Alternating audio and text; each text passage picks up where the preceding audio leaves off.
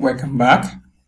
In the previous video, we did the pagination for income list, and if you check it out, the API, inside the Postman, we can move from page to page based on the page number. So in this video, we are going to work on the expenses, and we're going to create the same way we did for income. So if you want to do it or try on your own, you can pause this video and try your luck.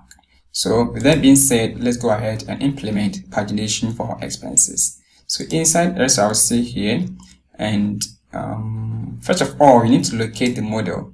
One more time, the way, okay, I have the model here, so expenses is here. So the way we did for income, gonna be the same thing. So I'm gonna make some copy and paste. So for the income, we require the package, so let's copy that and come to expenses and paste that. And the last thing is let's plug in the package. So for the income, this is how we did it.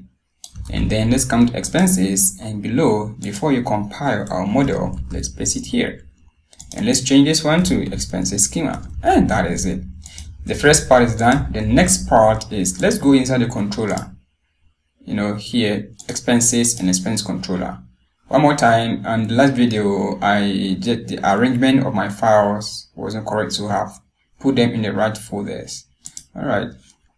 So here, first of all, the way we did for the income is pretty simple. Like, instead of using find, we're going to use paginate. So if you're watching from this video, you have to go back and watch the way we did for the income. So the first one is your criteria, your query criteria. We don't want to make some query here to empty string. The next one going to be my object to give me some limits.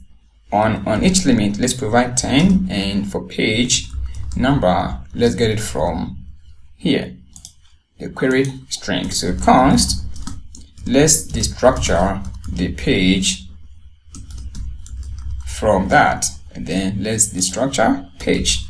And because in the query string, what's given a back is a string, but this package requires to be a number. So let's convert it to a number and provide the page.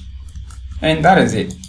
And that is it. So let's go ahead and try it out for the expenses. So for expenses here, fetch all. And when I fetch like this, you see bad value. So I need to provide query string and say page, and in page let's provide page number 1. There we go.